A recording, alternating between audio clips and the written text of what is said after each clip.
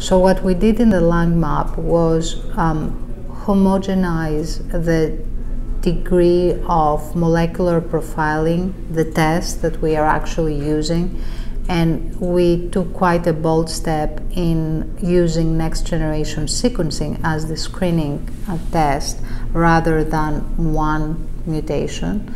And then by providing homogeneous population, but actually designing different clinical trials for each subset, we are providing an opportunity conceptually to every patient that screens for this clinical trial to participate in a clinical trial, targeting the alteration that is a driver in their tumor, or if they don't have that alteration, actually offering them alternative and quite promising therapy, in this case immunotherapy. So we believe that this is a more efficient way to get drugs to the patients safely and hopefully effectively and get drug approvals.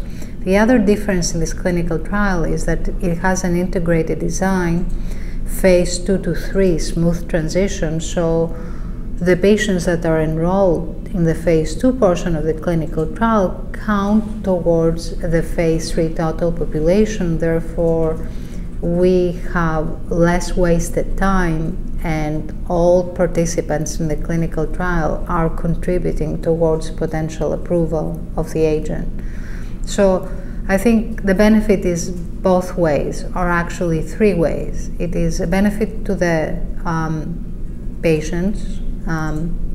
It's a benefit to the academic community because we can speed up things and get a lot of questions answered at the same time. And then thirdly, there is a benefit to the industry participants because we are providing quite a homogeneous population of patients around the United States with rigorous criteria and same degree of scrutiny and quality in the clinical trial, that they can actually put their agents to the test. So I think everybody wins in this scenario.